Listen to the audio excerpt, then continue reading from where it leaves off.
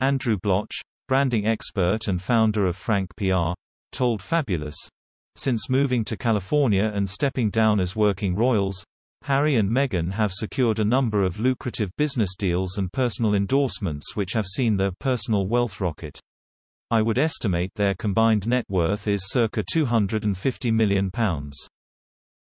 They are really making the most of their newfound status, and their potential to become the world's richest personal brand looks imminently achievable. Them becoming a billion-dollar brand is certainly not out of the question. On Tuesday, the royal couple became impact partners at Sustainable Investing, Startup Ethic. Confirming the move on their Archewell website, the Duke and Duchess remarked, "We want to rethink the nature of investing to help solve the global issues we all face."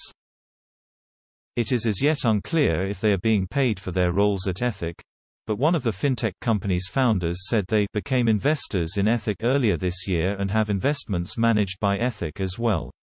The couple also signed a £112 million deal with streaming service Netflix to make their own shows, including Meghan's upcoming animated series Pearl. They agreed to a multi-year deal to produce a nature series, documentaries and children's programming. The deal is worth more than other Hollywood stars received for their original films. Will Smith received $20 million, £14.6 million, for his Netflix film Bright, while Ryan Reynolds made $27 million, £19.7 million, from Six Underground. Meghan and Harry's partnership with music streaming site Spotify is reported to have made him at least £30 million. The royal couple's fee means they will on course earn more than Forbes's highest-earning podcaster, Joe Rogan, who made $30 million, £22 million, in 2019.